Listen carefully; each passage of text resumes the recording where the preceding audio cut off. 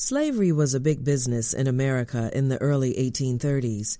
About 2 million of the country's 13 million residents were enslaved, and the enslaved population, who were considered the property of their owners, was worth hundreds of millions of dollars in modern-day money.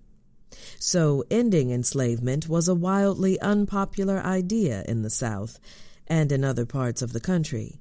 Plus, enslaved people did the hard work of planting and harvesting sugarcane, tobacco, cotton, and other crops.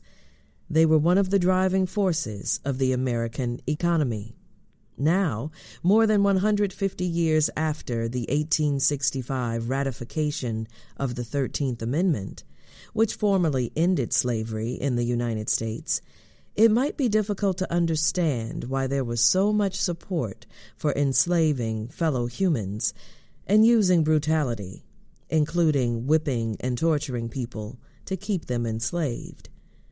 At the time, though, many white Americans, both those who owned people and those who didn't, considered slavery a necessary evil.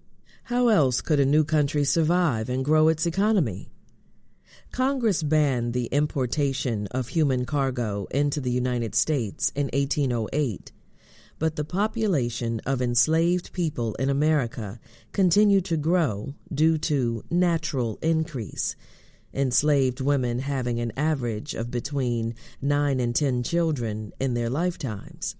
Children fathered by plantation owners and born to enslaved women became enslaved.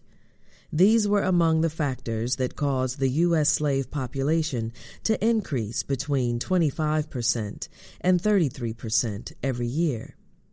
Though many people in the United States, including slaveholders, were aware of the brutality of the institution, for slaveholders, the economic benefits far outweighed the moral conundrum that it presented.